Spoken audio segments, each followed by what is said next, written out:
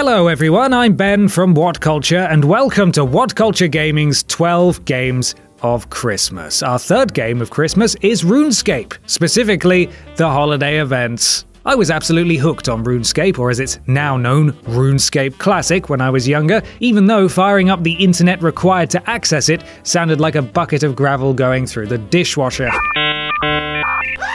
However, every year RuneScape runs holiday events, including Christmas. But where they could easily phone it in and just pop up a couple of trees around town, there are quests, NPCs, characters, and more. One year you painted decorations, fiddled about with marionette puppet things, and sorted presents for the elves before being rewarded with a funky hat and scarf combo. I'd bust them out years later just to show that I was one of the coolest, most hardcore kids around, and also in the hope that people might not notice I couldn't afford a rune helm.